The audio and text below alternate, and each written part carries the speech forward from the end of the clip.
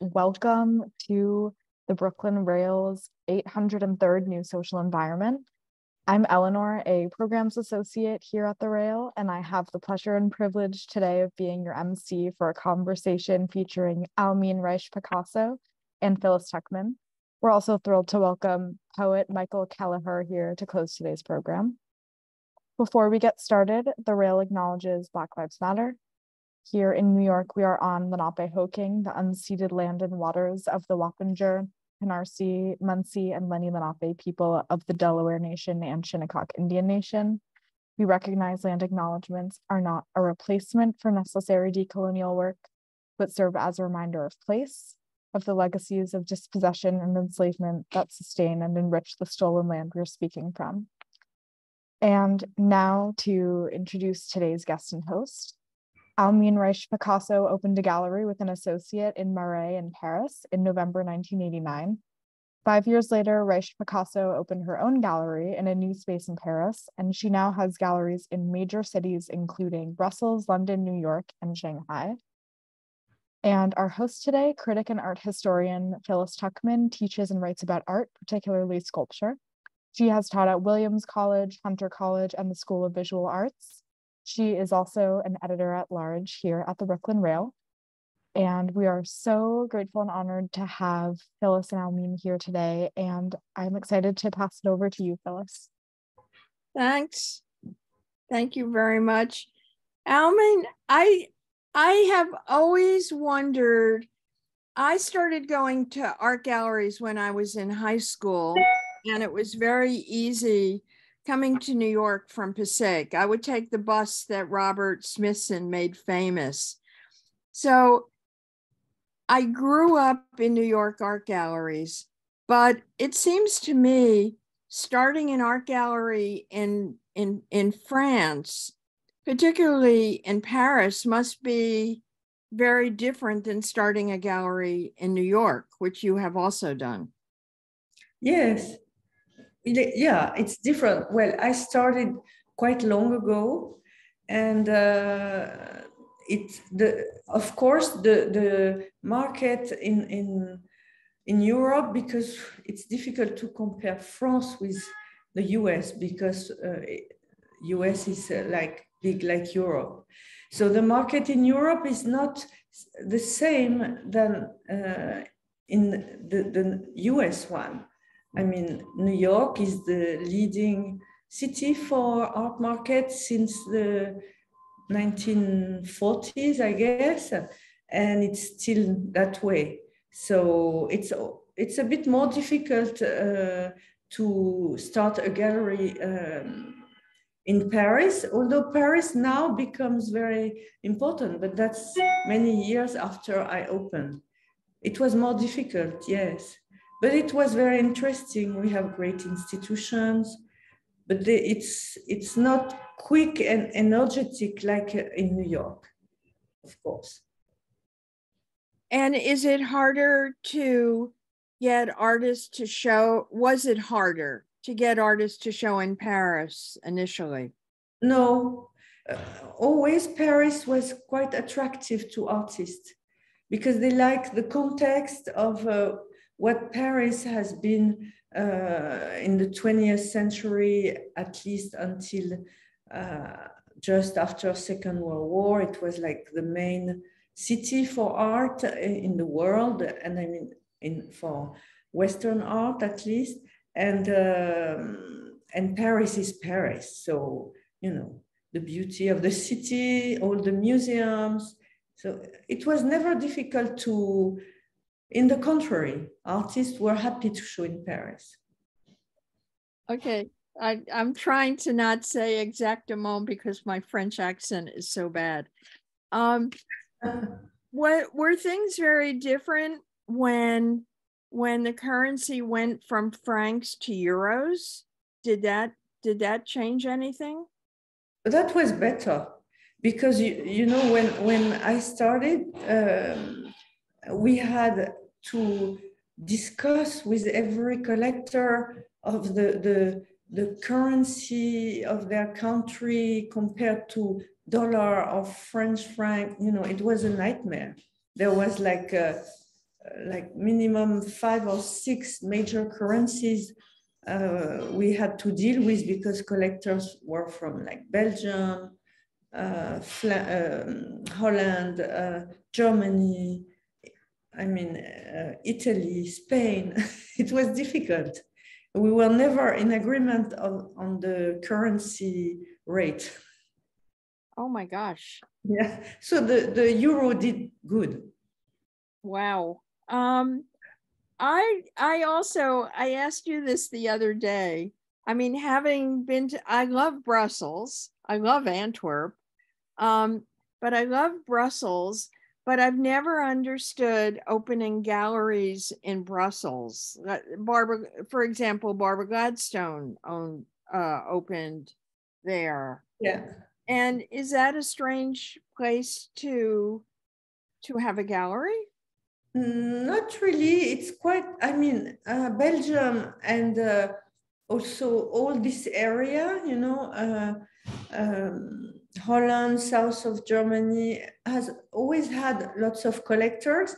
That's why they do it seems strange, for instance, that they do a fair in Maastricht, you know. It's an encyclopedic fair, like from prehistorical works to Middle Age to now. But why did they do it in Maastricht? Because it's at the center of this triangle in Europe where you have lots of collections and lots of collectors, because Maastricht is even more unexpected than Brussels, of course. And so, I opened in Brussels in a way, you're right, I don't think I would have if we had not had to live for a few years in Brussels. And in the beginning, I was like taking the train, staying 2 days of the week in Paris and coming back, you know. And then I realized it's not good. I must have a gallery in here, and it's okay to have it also in Paris and have the two. And that was good, because it was the start of internationalizing the gallery. Then after I did London, and then Shanghai and New York. So it was like the start of not being in one place.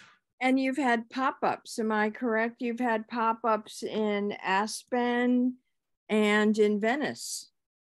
Yeah, well, in Venice, it's almost getting permanent now. Well, I don't know how it will be in the future, but we are continuing to have this Palazzo Cavanis, which we love, and people go a lot there. We have thousands of visitors, and so we continue it. Aspen was absolutely great. We were very happy there. But we did it once, and now we have links with some of the collectors, so it's not really needed. We do it as a permanent. It was a very nice pop-up, very successful. Oh, and it's such a beautiful town. Can we go back? Can we go back to the red one? So I happen to be a James Turrell groupie. I like to go to different cities to see James Turrell. When you showed this piece in 2013, did people line up on the street the way they do in New York? Well, it was, I had big lines at the very first one, and this one was very successful too. But already I had shown James a few times, like this was maybe the 5th or show I was doing in Paris. So yeah, but it was not the lines like the 2 first ones, let's say, where people discovered, because at first when I showed James, he never had a light piece in a gallery in Paris, you know, even in Europe.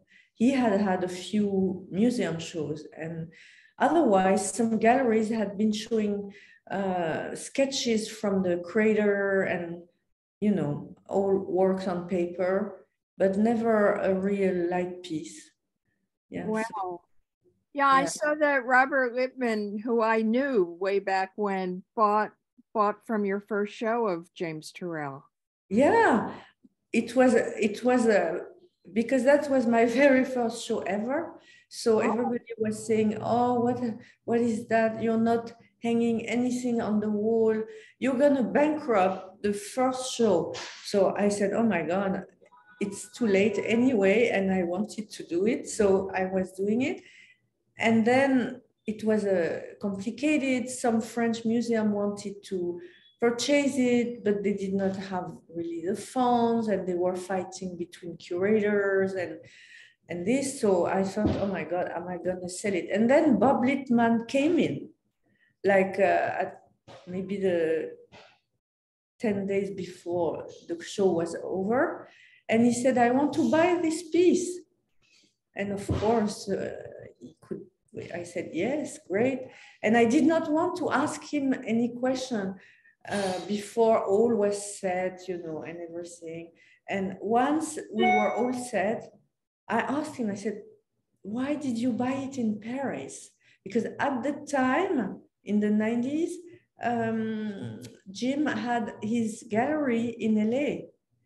And Ace Gallery at the time, which doesn't exist any longer. And it's much closer to Bob because he lived in LA and he was buying it for a Mexican collection. And so he said to me, because I hate Ace Gallery. Oh, that's a good reason. So I understood, was my first sale ever. I understood it's a bit complicated in the art world about who likes. That's fabulous. Can we go back to the first one? And this is this did I'm looking at the shoes. People didn't have to wear booties. Yeah, I think they took away their shoes, no? Oh, they did. Okay. I think, yeah, usually they put those like hospital things on the, they take, or over their boots, over their shoes maybe. But it's painted white on the floor, so they have to. I think first we're going to show some Calders, but I'm going to come back to the James Turrell when we talk about your plastic show. Can we? So I remember when you opened in New York, you had such a to die Calder Picasso show. Yes, but also, oh my God, thank you for doing it. So you also have access to a lot of Calders? Well, the first New York show, Calder Picasso, it was an idea I had since quite a while. And finally, I proposed Sandy Rohr, the grandson who takes care of the estate, and Bernard Picasso to do curating. Would they be okay to do something around the connections between Calder and Picasso? And they agreed. So that's how, then it was like a long months of work because they were exchanging. And Sandy, the grandson of Alexander, Calder had a funny idea. He said, let's do it like if we had bought together a house in Tangiers. I don't know why Tangiers. And every time one of us go, they brings a work of his grandfather. And so that was how they made it. And we decided that we will not loan anything, that the works would only come from the estates, from the two estates. So it was a very intimate and special show, and we were very successful, I must say. People loved it, like you, Phyllis. And so we are very thankful to the response New York gave to that show. It was beautiful. So have you had more than one Calder show? Yes. I had then the one we see images of right now in Avenue Matignon, which is a space we have in a different area than Le Marais. With, Avenue Matignon is nearby Grand Palais, where the Paris Plus fair happens. It's close to Musée d'Art Moderne.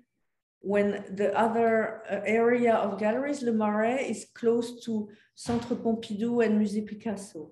It's two opposite. It's like if you would say, I don't know, Tribeca and Upper East Side. Matignon is like Upper East Side. Oh, I feel like it's where Dior is. Isn't that where Dior is? The fashion houses? Many brands are not far from there, but they are Avenue Montaigne. Ah, okay. It's close by. It's close by. Yeah, exactly. And it's kind of cool that your gallery is now at Madison and 78th Street, and you're by the Old Pearls Gallery where Calder did the sidewalk. True, yeah.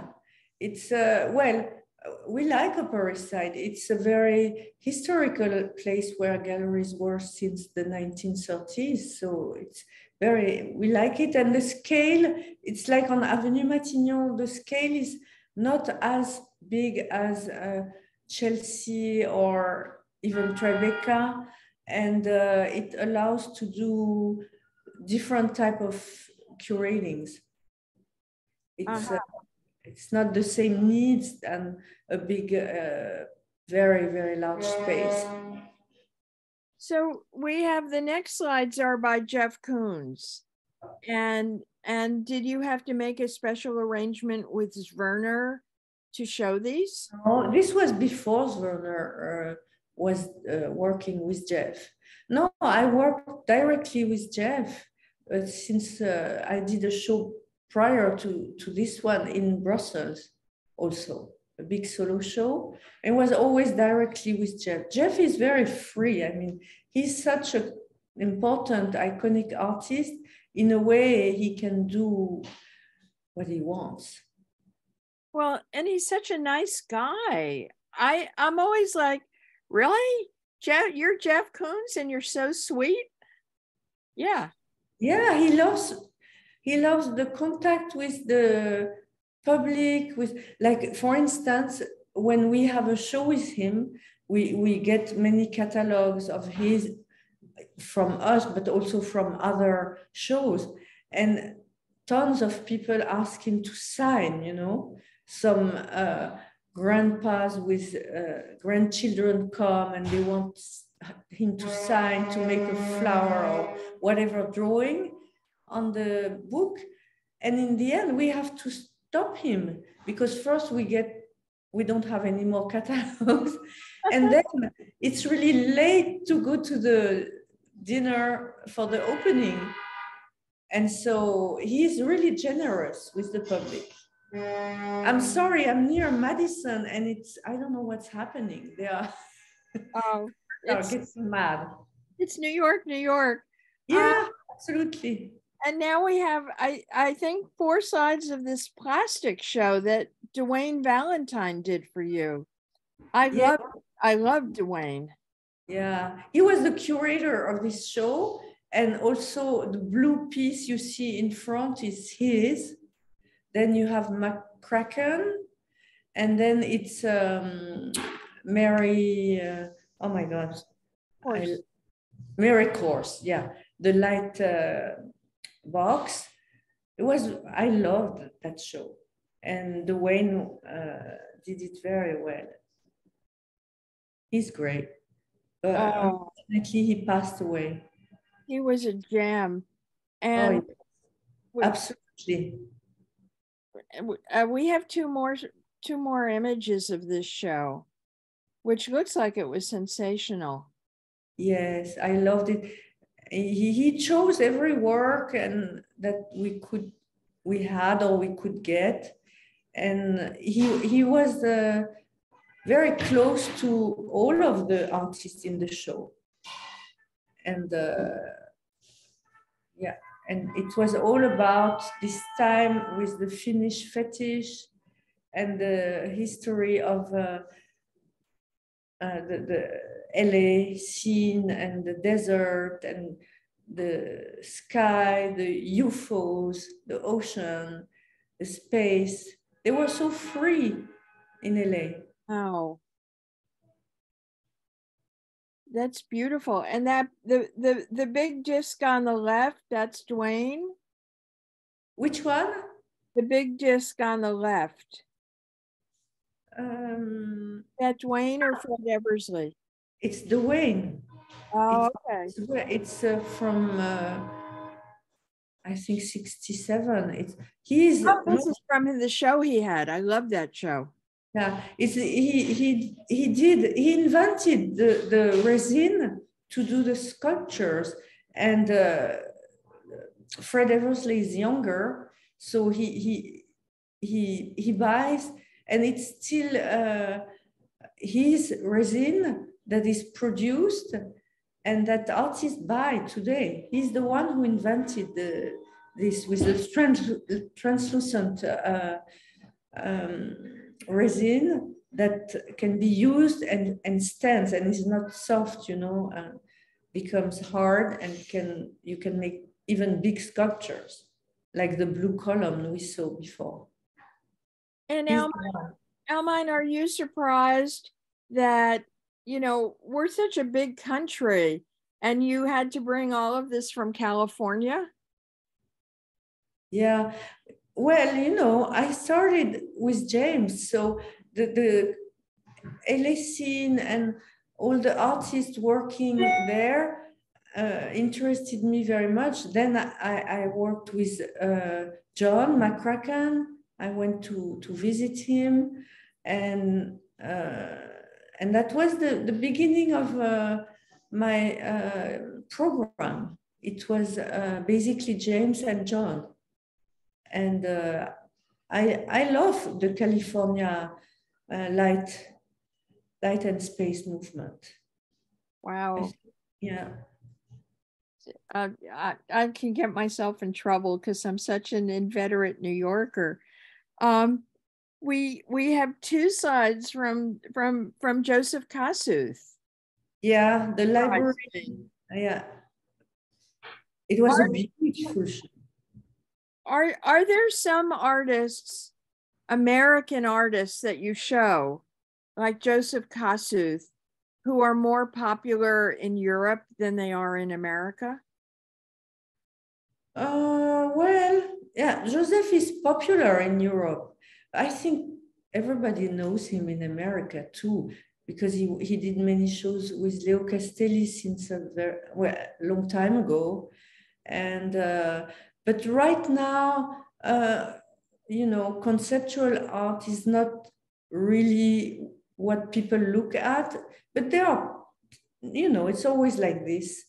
At some point, it's abstraction, figuration, conceptual art. People love something becomes very trendy, and some other aspects are quite forgotten, and then they come back. I think it's just like that. It comes and goes, but Joseph is obviously very important. When you go to art school, you have to learn about Kossuth. Yeah, exactly. I feel like he went through one of those periods where we didn't think about him, and then he entered history. Exactly. Which is amazing. So now we're going to show two absolutely amazing Sean Scully.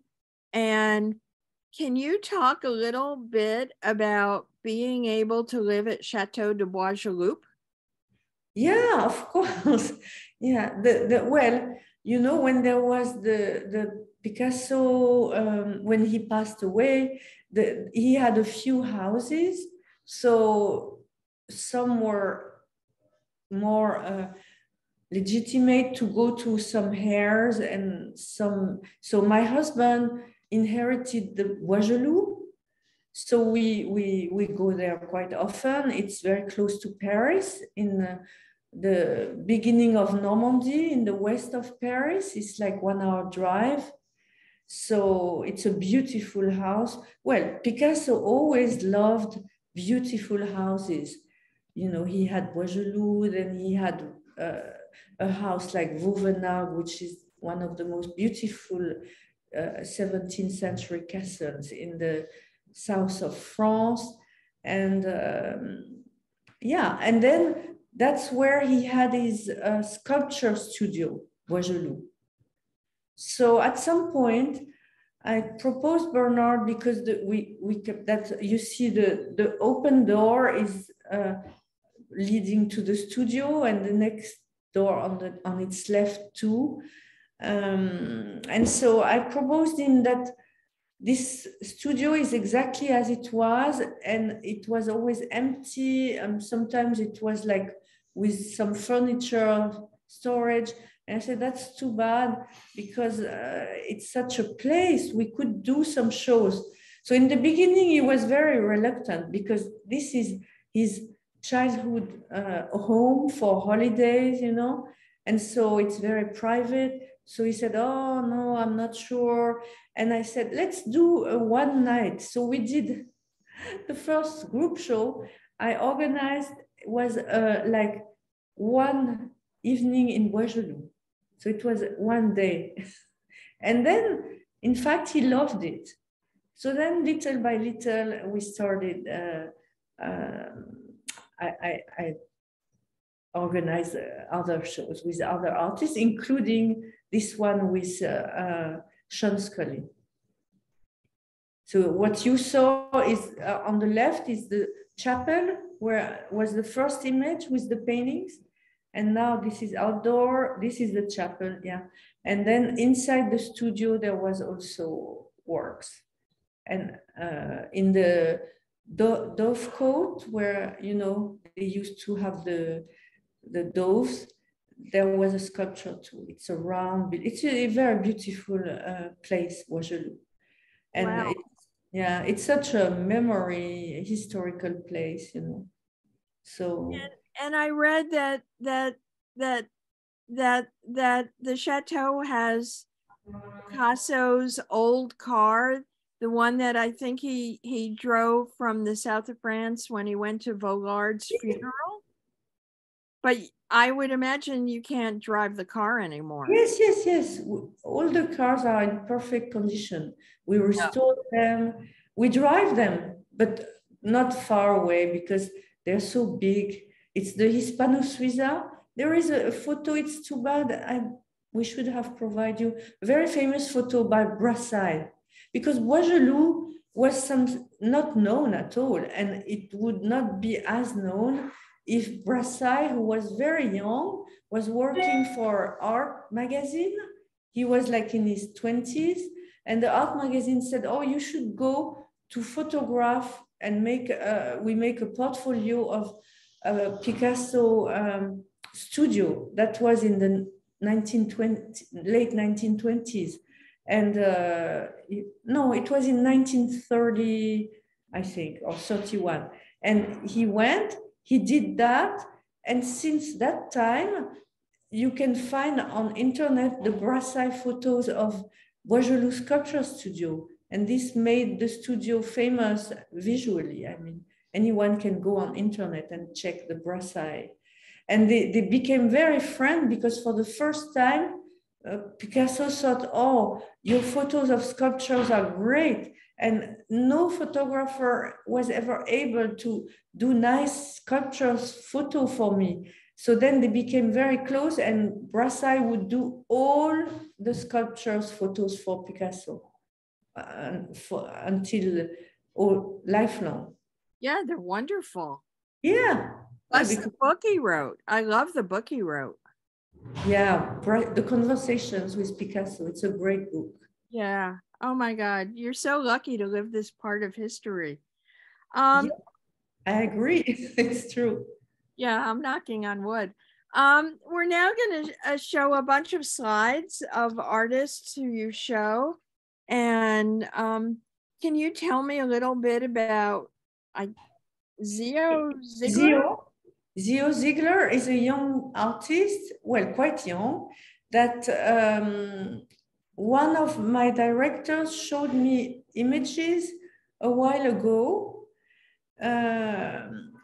And I must say I was like quite impressed by the construction of the paintings, the way he, and also the connection with modern art. You know, Picasso in a way, and also some surrealist aspect. And then we did the first group show, and then I really liked him. So we represent him now, and he's very successful. Oh, well, that's good. Yeah, we had museums buy the work, and no, it's It reminds me of a jumbled up George Condo. Yeah, well, it's very different than George. George is really like, in a way, if Picasso was not there, George is really related to Picasso very much, and in a great way. I mean, it's very difficult to challenge Picasso. So Kondo did it very well. I think well, you can see connections between artists, yes, of course, but they are very different, I guess. And have you shown him in your gallery in New York, or just at the ADA? ADAA was a solo show. Did we show him already? I don't know, but we're gonna show him anyway. I can't remember all the program. Sorry. No, it's like, I don't know how you keep all those galleries straight. I mean, Paris, New York, London, Brussels, Shanghai. Oh my God, that's so many languages. Yes, yeah. Everybody speaks English, by the way. That's good. And it used to be English. Now it's American English. Yes, I think. I know. To me, that's the most magical thing. We're now going to show Alexandre Lenoir. Yeah, French artist. Yeah. And are these abstract? I mean, you seem to have a very interesting program where you rotate between representational art and abstraction, like the current show right now. Yes, absolutely. Andrea Mare Brailing, yeah, she's completely abstract, if that's the name of this type of paintings. And Lenoir is a bit in between, because his work is very related to his personal memories. He's from the French Caribbean, and he was raised there, but he lives in Paris. And he has, all his youth was it's all about nature, because of the Caribbean nature and the way you perceive it, water, the kind of jungle, and also the fact that his father is French. So there is a relation probably with like a kind of impressionism, but it's totally different. It's completely contemporary. And we will do a big solo show at Marais show in September. Okay. So, yeah, and no, it's what you say. It can be said abstract, but you see here, you see a waterfall on some rocks, and this is more representation, but some are more abstract. It's a lot about nature and the way you immerse in it. Fab. And now we have some slides from Nathaniel Mary Quinn. Yeah. That was our London show. And why did you show these in London? Well, you know, it's always interesting for artists to change the space they have, it's very interesting to them often. So we had showed him in Brussels, and we proposed him London. His wife is initially from London, so his wife has family there, so they like London. And it was a very beautiful show, based on only that piece that you show. Is like his mother. Well, if you can say it represents his mother, but yeah. And the rest of the show was all about characters from movies. Yeah. Wow. Yeah. Oh, so that's why it says scenes. Yes, absolutely. Got it. I love it. We have 3 more artists to race through before we open this up to questions. I had never heard of Genesis Tremaine. Yeah, well, I'm happy you discover her. She's a New York artist, and I discovered her in connection with Nathaniel Quinn. At some point, he had mentioned her, but you know how things are. You don't have always time to look at everything or things someone tells you. And then I decided to go visit her. And it was quite incredible because I had time only quite late in the day. And it was in the winter in New York because I was going back to Europe very quickly.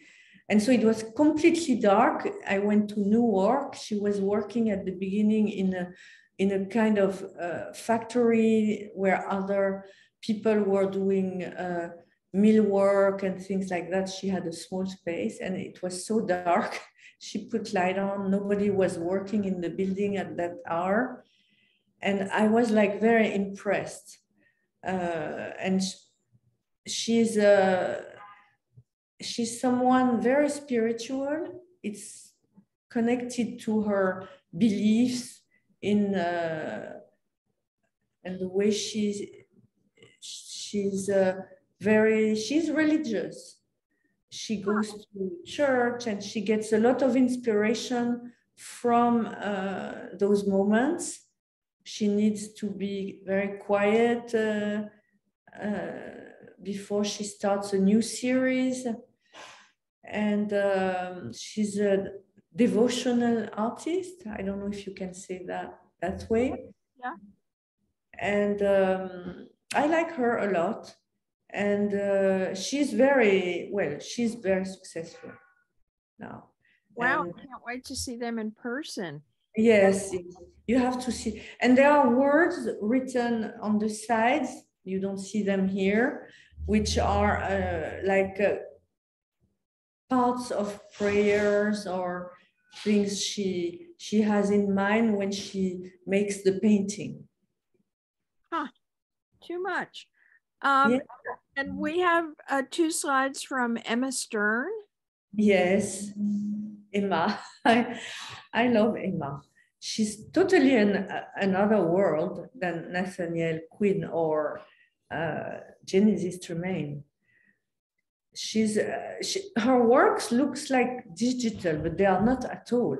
It's completely hand painted, and it's coming from a very nowadays culture, you know, of not like in the past.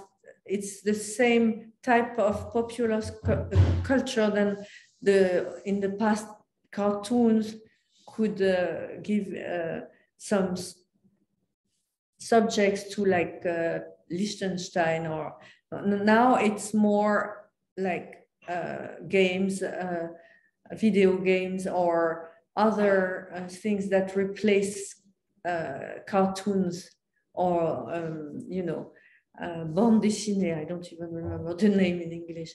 Now it's more, all is more from the world of digital world, like totally different characters than what that was nourished in the past was nourishing Papa, and Absolutely. she's great, and I love her, and she's in a kind of feminist, but she puts forward the aspect that sex appeal and also being very free, and it's a kind of new feminism, which I like very much. She's great. Wow, She's what a great person too. And before we open it up to questions, we have these two slides by Amanda Wall. Yeah, Amanda. And these look astonishing. Yeah, I love Amanda. Amanda is incredibly gifted. She started to paint without any school. She's self-taught. Wow. But yeah, it's just unbelievable how gifted she is. And her work, like the one on the left, I mean, the portrait there, you would imagine, especially the one on the left, that she did studies, because the way the painting is constructed, the way the body is represented in a very strange position. And she does that often in different ways. She did a new show with us, and it was just incredible in Brussels. And well, it's in a group show. She's also like Emma, but totally with a different sources, she's also this kind of new woman. Like today, women artists, they know that they can do a career. It's not like in the past that it was extremely challenging and galleries would not show women and etc. Like in the 70s or 60s, even 80s.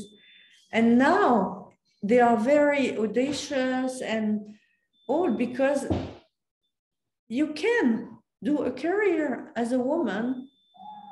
And well, I love that. And I love to show women artists when I feel there is something strong there, in the work. That's typically Amanda. That's fab. Thank you so much. I hope you don't mind taking one or two questions. Of course, if there is. It was so enlightening. Thank you. Yeah, thank you so much, Almine, and thank you, Phyllis, for those great questions. That was such an inspiring and exciting conversation. And we do have some great questions from the audience. I'm going to unmute our first audience member who would like to ask a question.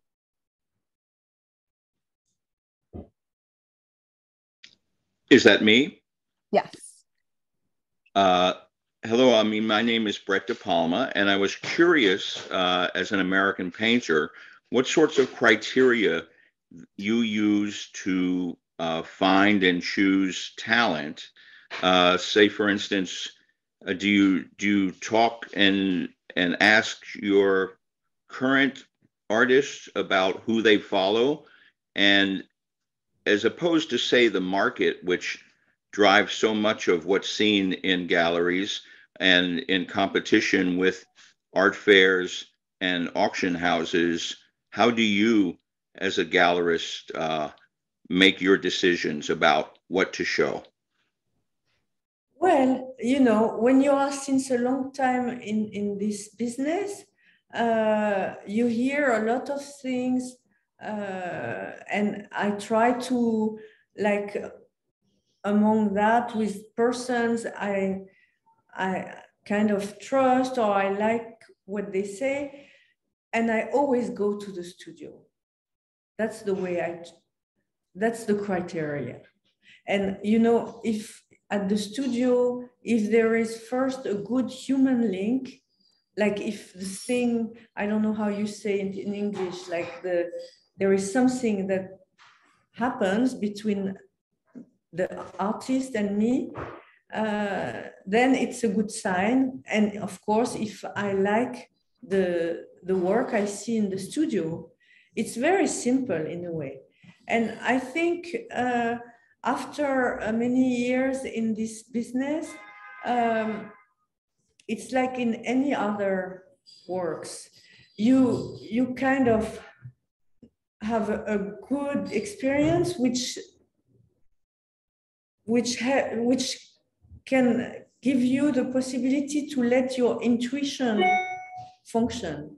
And you are very free. You can follow your intuition because you have enough experience. Of course, it doesn't work every time. Sometimes it's a choice that after years, I think, oh my God, I did well. And sometimes it happens that I say, oh, I'm a bit disappointed, whatever.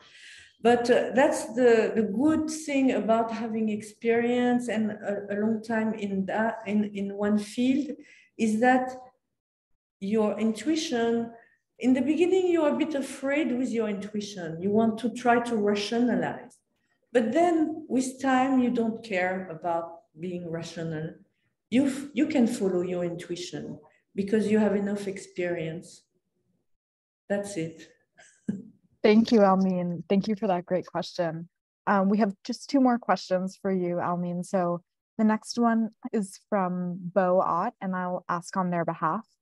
Bo is asking, the exhibitions at Almine's galleries are so beautiful. Does Almine have any plans for another Dwayne Valentine exhibition? If so, where?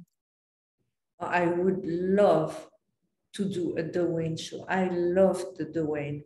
The problem is always the time and estates gets together, you know, and then you can start again. I hope soon.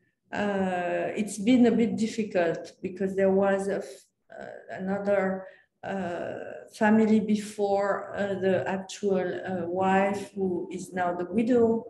She's so nice. But I think things are going to be cleared, and I hope we do another show. It would be great. And, yeah, and also it would be also an homage to Dwayne, and we were really friends. Yeah. Lovely, thank you. The next question will be from Chloe. Hi, Almine. Hi, Phyllis. Thank you so much for this amazing conversation today. It's been lovely to hear you speak to all of these incredible relationships with artists over the years and about the gallery. My question is, who was Almine before the gallery? What led you to establish the gallery? And can you share a bit about your personal history and story before founding the gallery? I'm also curious, among the artists that you've worked with, were there particular artists who inspired you to create an aesthetic sensibility that may or may not have helped in the establishment of the gallery? Well, I must say James Turrell is the foundation of the gallery and of my work. It's my first artist, my first sale ever. And we remained very close. I do projects with James regularly until now, you know. I mean, today I'm working on some projects with him, and this is a very long story. And so, yeah, if I should say the most inspiring is the relation with James. And well, before that, I did some studies. I'm French, from Paris. I did my studies in Paris. I'm in the university. And I was always extremely interested by art. It's not something that came late, since I'm a young child. And so I remember things I went to see with my father liked art. So I went to see at some museums near our home in Paris. I still remember, I was asking myself, like I was a young kid and was asking myself, oh, what do you did you prefer in that show, you know, like a museum show or something. So it was always something that interested me and questioned. And I was also drawing. I was like the little family painter because I was quite gifted for doing portraits. But then I did not decide to be an artist. I just was, I still do some, I don't have time anymore, but I did like till not so long ago. And then I love also cinema. So I hesitated between cinema and painting. I mean, painter, sculpture. And so I did my studies about art, and for like 2 years, I took a major cinema. But then I decided, okay, no, I will do the other. And I shifted for painting, sculpture, drawings. So it was always, you know, looking which between cinema and art. I mean, cinema is an art, but plastic art, let's say. I don't know how you say that in English, but it was always the subject. There was never another idea. So that's the story. It's from very early. Do you find that you still think about cinema or are in dialogue with cinema as you work with visual artists? Yes. I always loved it. You know, it was so funny because one time in Paris, they did a big street event that was long ago, and maybe 15, 20 years ago, I don't remember. And they asked the galleries, some galleries, they had a big wall on the building, and they said, we will do video projections. So choose an artist, put the video, and I was looking, and I thought I must show something great. And many are great, but what is the greatest? And I could not find. And then I chose a little scene in the Potemkin of Eisenstein. That was the video I asked them to project. That way I had no more question in my head. I said, okay, that is my video. It's a little few minutes, 3 minutes of in Potemkin from Eisenstein, which, I mean, it's as beautiful and probably more than many videos you can find. Incredible. Thank you. I still love cinema. Thank you so much for those answers. And thank you for this conversation today with Phyllis. Yeah. Thank you. Thank you all. Thank you so much, Chloe. That was, those were great questions. Thank you so much again, Phyllis and Almine, for this incredible conversation. We do have a tradition here at the Rail of closing our community events with a poetry reading. And today I'm thrilled to welcome our Poet Laureate of the day, Michael Kelleher, to the stage. Michael Kelleher's most recent book of poems is Visible Instruments from Trax Press. He is the director of the Wyndham Campbell Prizes at Yale. Thank you so much for being here today, Michael. Thanks everybody for being here, and thanks to everyone at the Brooklyn Rail for inviting me. I'm very excited to do this reading. I love the Brooklyn Rail. I've been published, I think, 3 times over the course of maybe 20 years in the Brooklyn Rail, so it's actually been a really nice home for my poetry. And also thank you to Anselm Berrigan, the poetry editor, who is a longtime friend. I think I'm going to read 2 poems today. And I guess there's not much to say about them. They're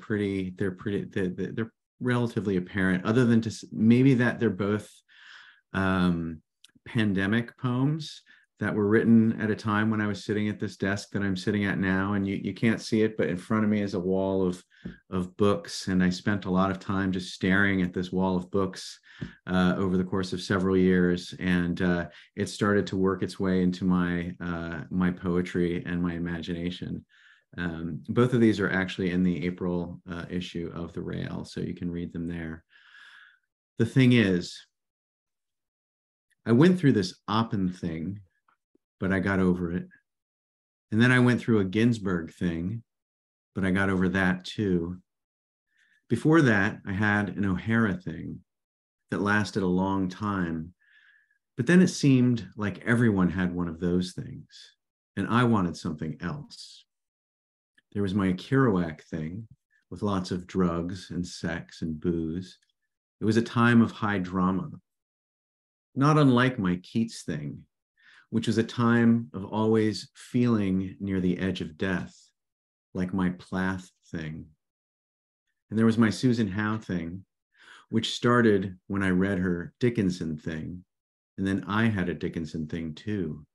It was a Puritan thing, like that book my mother gave me, a genealogical thing, in which, in addition to being Irish and Catholic and Brooklyn on one side, I was Protestant, Midwestern, and English on the other. And of course, I had a Yeats thing early on. The world was full of fairies and lovers and Maud Gonne. I thought a lot about the end of the world, like that time I went through a Lorca thing. It was tough being a poet alone in New York, and my father dying that year. I wanted to join an insurrection somewhere. I went through an Eileen Miles thing, a Ted Berrigan thing, an Alice Notley thing. It was a New York school kind of thing, only there was no school, just a bunch of poets writing about being poets in New York, which was different from my Shelley thing, which was more like my Yeats thing or my Byron thing. And once I memorized a lot of Wordsworth, and that became its own thing.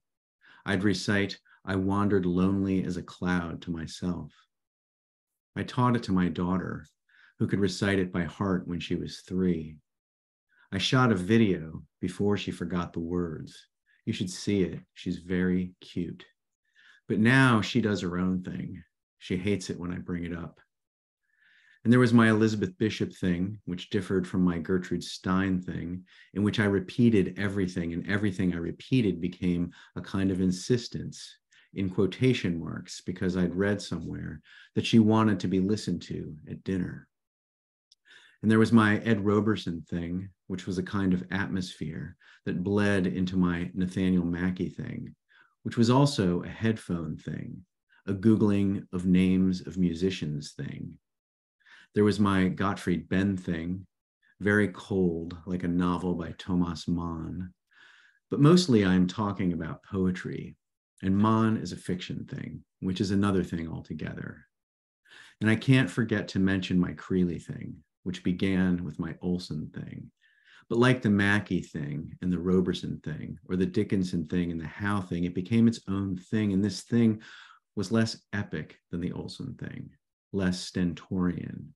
It was a quiet thing, a thing between two people that is also part of other things. And had I thought the Creeley thing, and I thought the Creeley thing would be the end of this thing, but it turns out I forgot a couple of things, like my Charles Bernstein thing, which was one of the funniest things ever. And lately, I have been on this Chus Pato thing. You probably haven't heard of Chus Pato. She's a poet who writes in Galician, a language you probably didn't know exists, a romance language akin to Portuguese, banned by Franco, the fascist dictator of Spain, but kept alive by poets and others who refuse to let the language die. And I'm not sure where this thing is going now.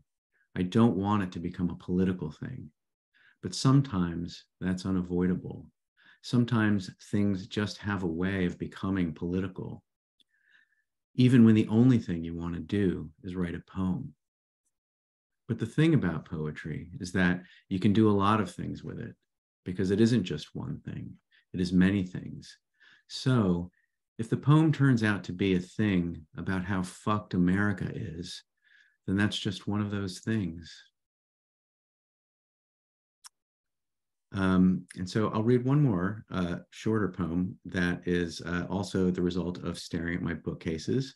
And it's called At the Movies with Lisa and John. Figure I'll keep on the movie theme from the end of our conversation. Lisa and John in this case are the poets Lisa Robertson and John Ashbery. And I think I was reading both of them simultaneously when I wrote this poem. And so I imagined the three of us went out to the movies together. At the movies with Lisa and John, Lisa says that noise is replete with historical significance, the hinge of ambiguity as the door swings wide. On the other side of it, John imagines himself not exactly dead, but buried alive as men wander the forest, recording indigenous sounds, an act of radical nostalgia, given the abundance of noise invades even the most pristine acoustic environment. Lisa says she wants to be a plenum, and why not believe her? There is no such thing as silence, nor in nature a perfect circle, yet I map my heart's desire as if there were. Each small feeling reverberates with force enough to make the flower on John's lapel flutter, as if a solar wind blew in from outer space. The screen dims. Lisa says, darkness is always contra, contingent on opposition. The ideal is everything at once, John retorts. Time felt as a child alone in a room, arms dangling off the bed, feels it. That kind of boredom. Lisa posits the existence of the soul as a cone of sound that enters through the ear and becomes a mirrored cone of aural transformation. John laughs and hands me the rose from his lapel. Smell it, he says, and I do. Thanks. Thank you so much, Michael. That was amazing. So special. Such a great way to conclude. And thank you so much again to Almine and Phyllis. We would also like to thank Candela and Clemence from Almine Rech Gallery for supporting today's event. And we would also like to thank the Terra Foundation for sponsoring the NSE to make these daily conversations possible and for supporting our archive, which you can view on the Rails YouTube channel.